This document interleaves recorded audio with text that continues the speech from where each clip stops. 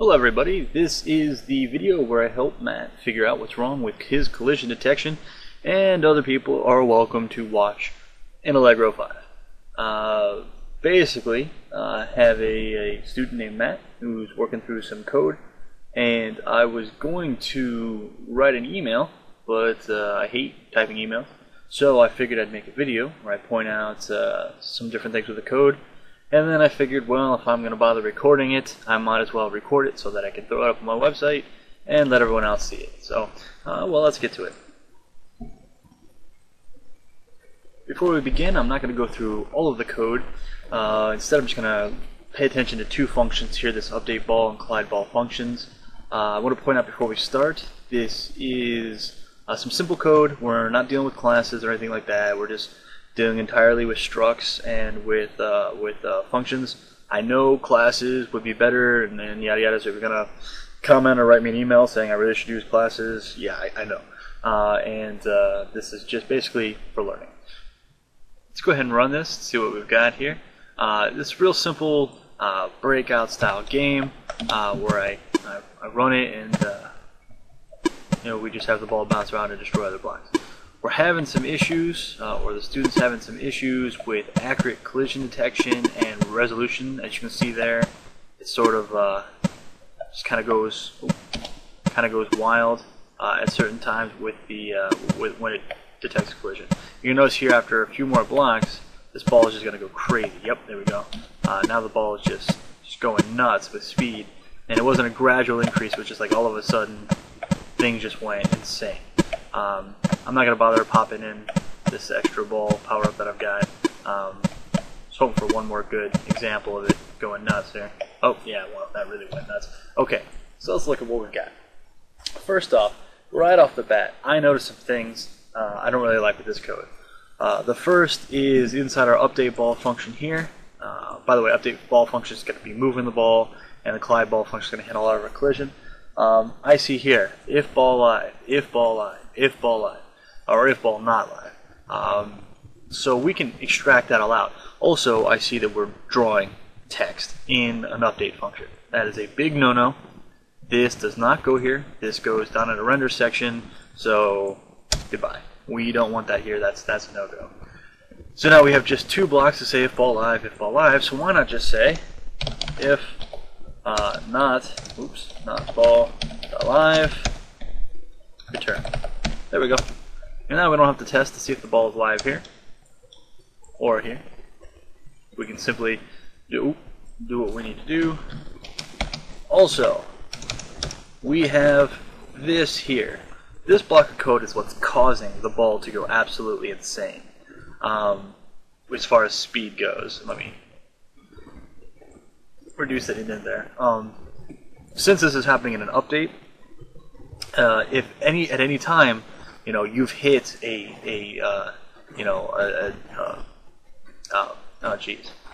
something evenly divisible by 10, a number evenly divisible by 10, but you're not currently hitting a block, this will increase every time, right?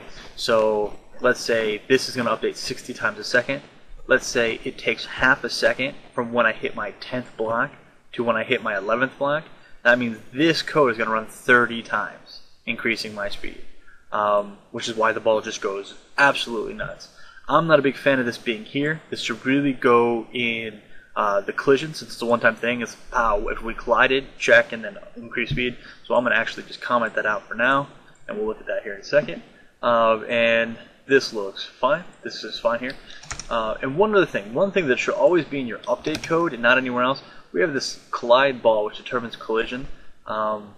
We are checking our bounds in collide ball. That's also a big, not really a big no-no, but it's just not the place for it. It's not where we want that. So we are going to put that detection somewhere else. I also see that I'm doing something like hard coding values. Not me, I didn't write this code, but hard coded values. That's a big no-no. You don't hard code values like that, like a bound at 385. Use a variable so it's easier to fix. So basically, yeah, we don't want to see that. It's just much better to not do something like that. Okay, so what I can do is I can take this code here, I'm just going to go ahead and grab all this code, and I'm going to cut it out of there because we do not want balance checking inside our collide function. We want it inside our update function. Alright. Okay. I'm noticing here now that collide ball read in a sound clip, 2 sound clips for when collision occurred with the ends there. So I'm actually going to just remove this out and put it up here. We actually don't need that font anymore, so I'll just drop that there because the font does not go there. And of course, when I go to run this, it's going to break on me for a second there, so you'll just have to bear with me. Actually, let me just run it now and see where it breaks. Go ahead and get it fixed. So apparently I still need instance there.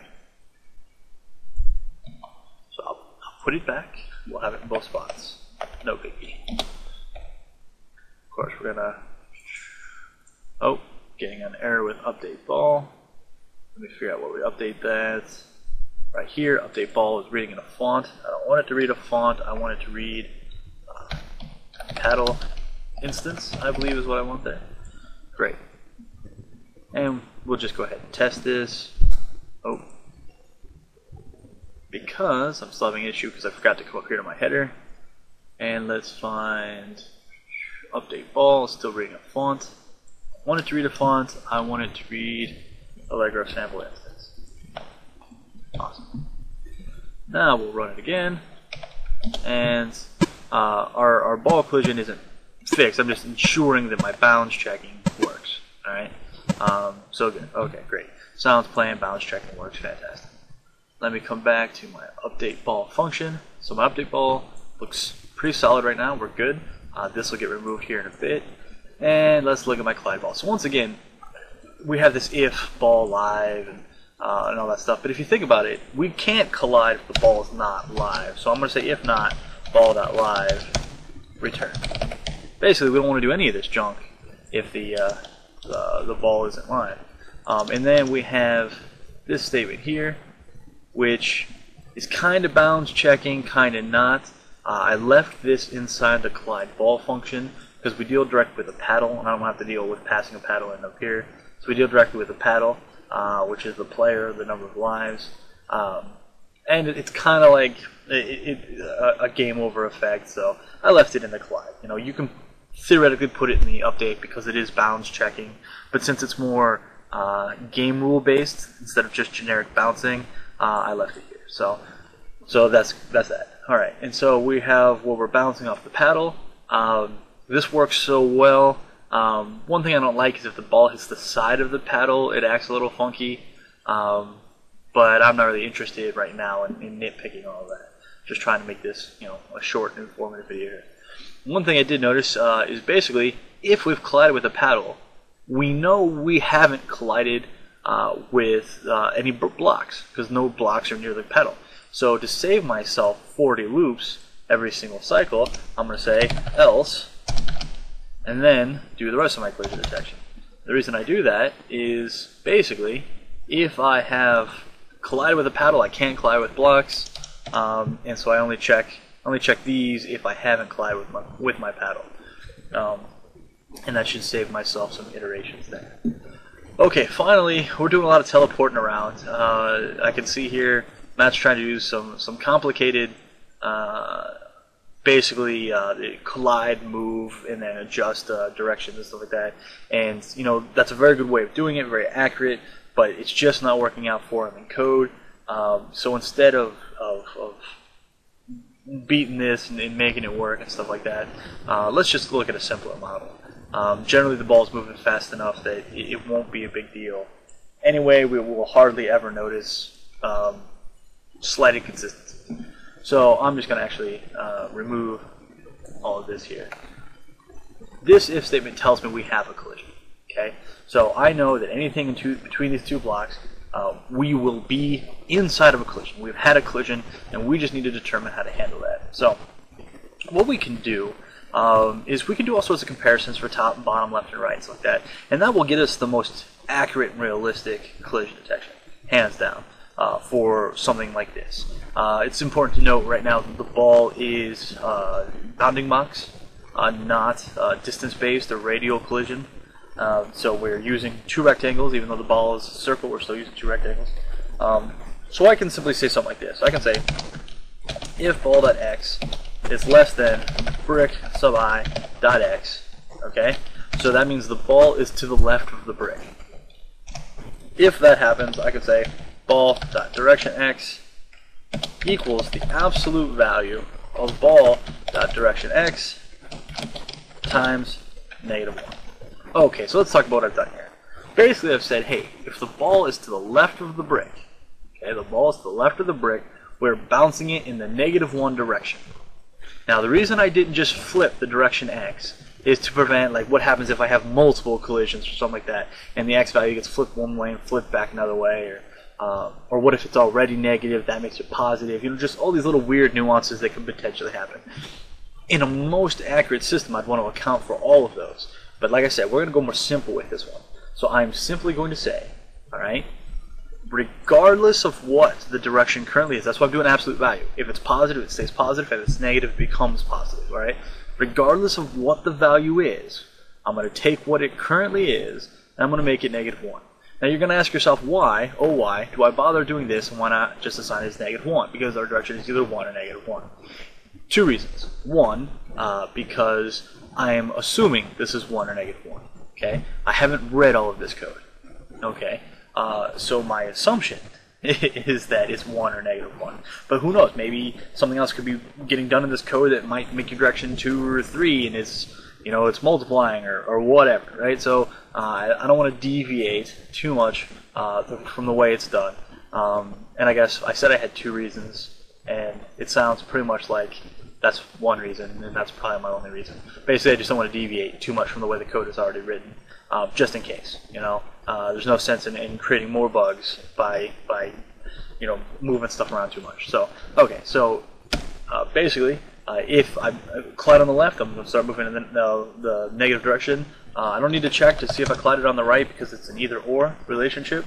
I'm either on the left or the right. I might be dead center, very rarely, and in that case, I don't care. I'll just, you know, I'll just bounce the opposite direction. That one pixel is not really going to be noticeable. And so in this case, I'm just going to bounce in the positive direction. So just the absolute value there. All right, and then for the y's, it's going to be exactly the same. So I'm just going to go bam like that, and I'm just going to change this to x and to x. Or I'm sorry, I said x. I typed y. That's what I meant.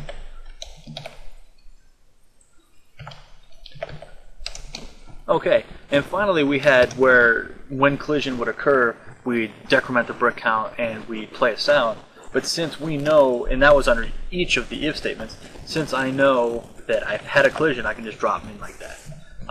Just one time instead of 4 times. So there we go. One last thing is we still have this, total bricks. And so what I want to do is I want to take this code here, just clean that up a little bit. If we have a collision, okay, let me tab this out.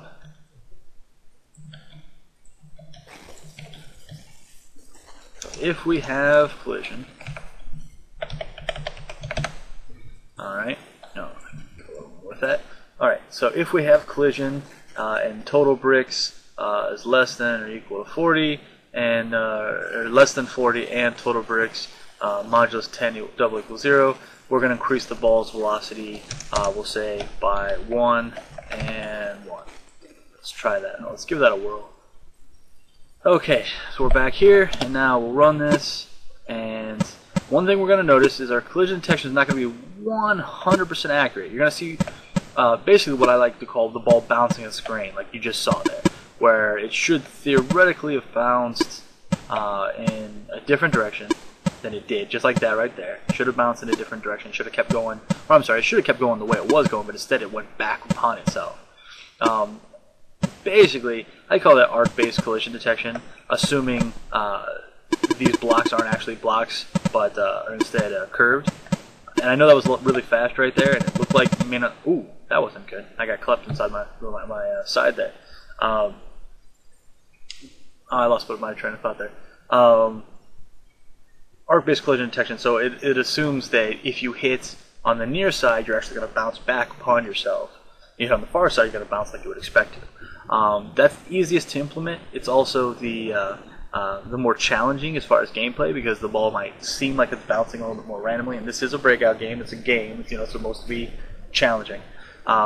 You can make this more of a flat-based collision detection, more accurate, by instead of simply just bouncing them once you determine the left or the right side, or by determining horizontal collision or vertical collision, which you can do by simply taking, like say it's x values, the x value of the ball minus the x value of the brick, absolute valuing that and checking against some threshold, and you'll determine if it's a vertical collision or not.